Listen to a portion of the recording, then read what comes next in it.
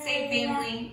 Today we're going to do a video focusing on a healthy food option, a healthy recipe.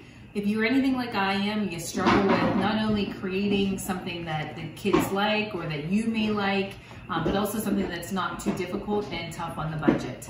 So what we're going to do today is spaghetti squash mac and cheese, because I'm sure everybody needs a little comfort food right now. So we're going to make a healthier version of that using this wonderful vegetable here, which is a spaghetti squash.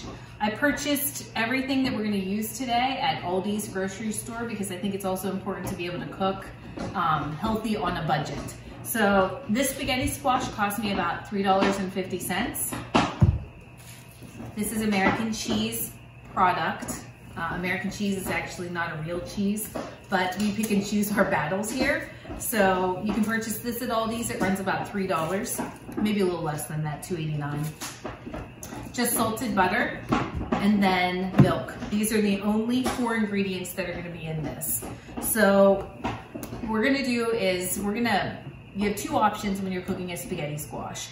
You can bake it, and I usually try to do it that way if I remember, one, and have the time.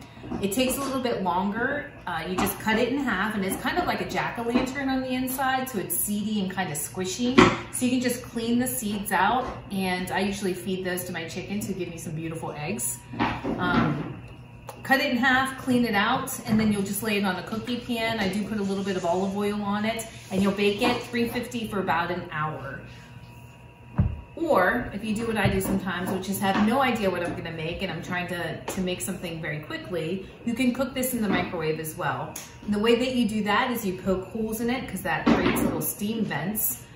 So across the whole thing, stick it in the microwave, cook it on high for about 15 to 20 minutes. You'll know when it's done, both in the oven and the microwave, because it's gonna come out really soft. And I'll show you what that's gonna look like. Bake that spaghetti squash for about an hour.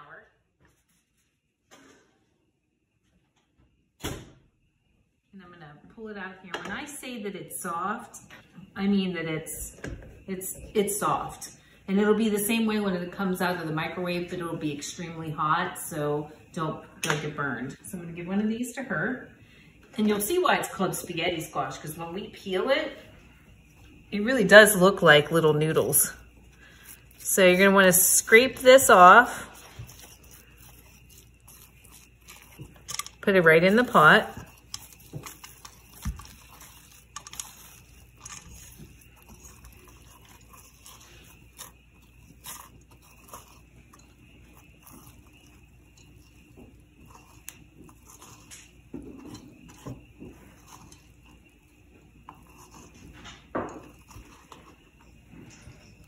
Spaghetti squash is a really versatile vegetable. There's a lot of things that you can make with it.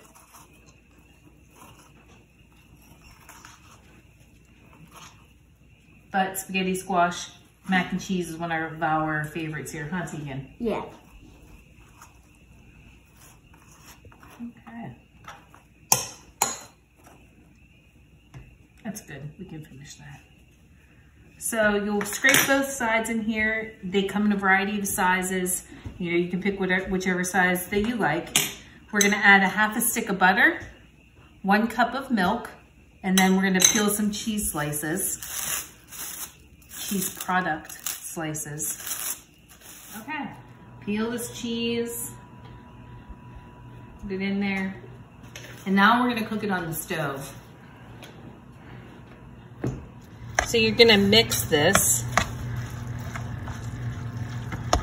And I cook it on like medium-high heat, and just keep mixing as the cheese, the butter, and milk kind of all melt together. So here's our end result of spaghetti squash, mac and cheese,